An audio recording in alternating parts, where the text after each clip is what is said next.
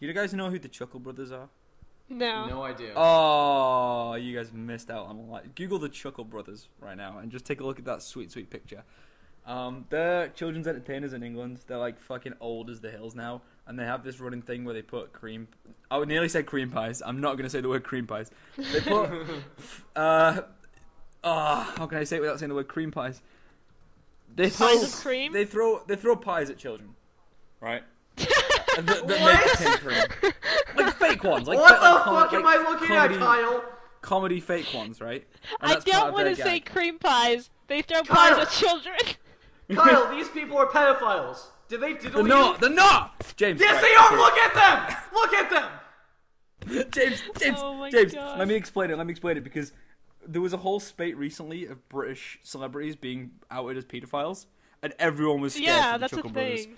Literally, everyone was like, "Please don't let the Chuckle Brothers be pedos." They're not at this moment. At this point, Not At this yet. moment, you know, the one with the mustache, not a pedo. The one without the They mustache, both have a also not a mustache here. pedo. They both. They- I once got cream pie by the Chuckle Brothers. That's all I'm saying. That's all I'm saying. What? Kyle, met You them. have Stockholm syndrome. They You met- have I met Stockholm them and they- syndrome. I went to one of their gigs. I met them. They threw a pie at me. End of story. End of story. how old were you? Like 8. So not Kyle! old enough to Maybe realize how younger. wrong it was. Oh my god, dude, you. It's This safe. It's explains totally so safe. much, Kyle.